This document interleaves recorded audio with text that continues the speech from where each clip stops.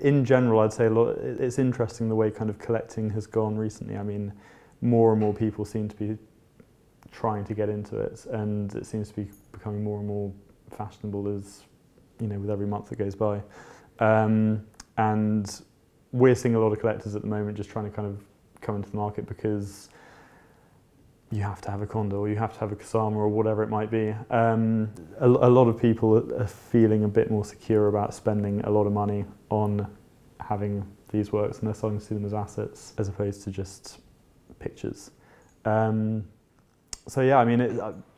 I'd say that a lot of our clients are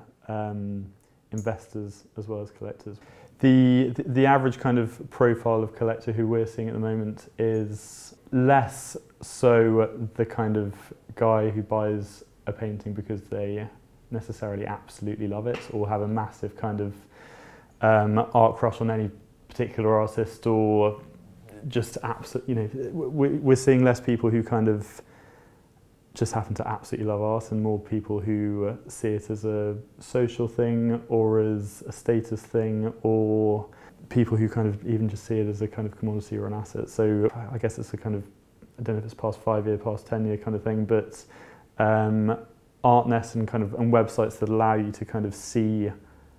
what pieces are worth much more easily when you can kind of see an auction result, and when pieces are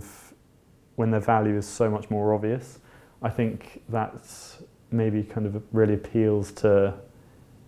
collectors / investors who are kind of buying works because they want to get something that's going to really hold its value.